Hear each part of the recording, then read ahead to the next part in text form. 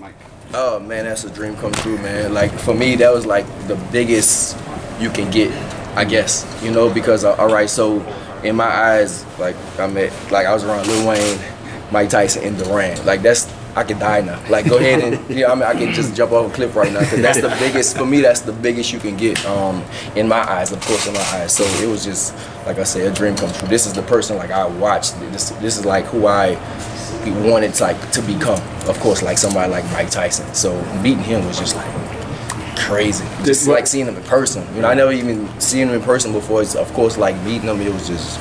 That was crazy. He's obviously a boxing fan. Did he know who you were? And that's what they said, but we didn't talk too much because it was a Super Bowl party, so he kind of just he got in.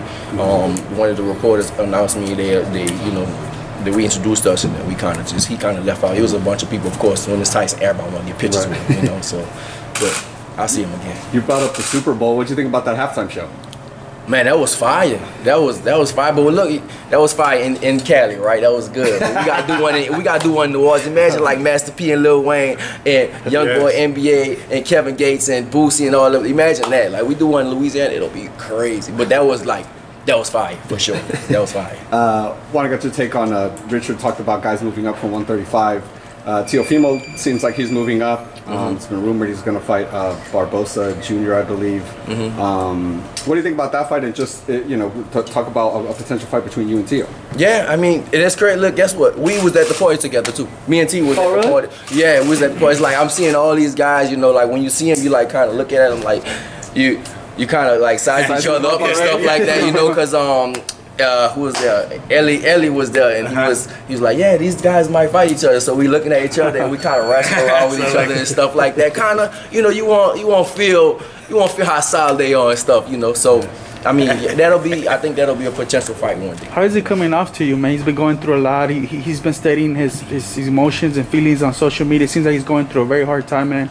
How do you see him, and could you get like any kind of words you want to just send his way? I know that's a big fight. Still, he's a great fighter, great young fighter that people still want to see. Right. I mean, he might have a lot of stuff going on, man. I mean, I think like the whole thing with you start getting famous, and it's so many people that has access to you. Like immediately, like with the social media stuff right now. So people can get on there and write hate, and of course it's.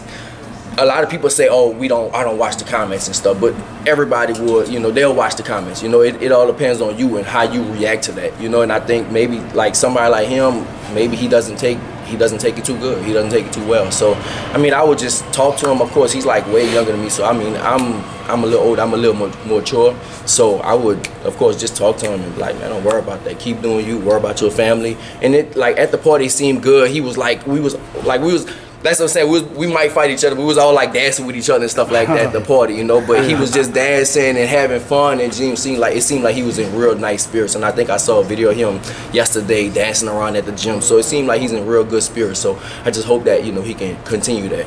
Another guy around your weight class having mental issues, like he came out and said, Ryan Garcia. Now he's coming back. He feels like he had coming off a hand surgery as well. What do you think about his fight and maybe potential fight with him down the road one day? I welcome everybody. That's the beauty. He'll fight anyone. I welcome everybody. I don't care who they are. I welcome everybody. Like I said, my goal to become a 2-time champion at 140. Then once that happens, then I will welcome anybody.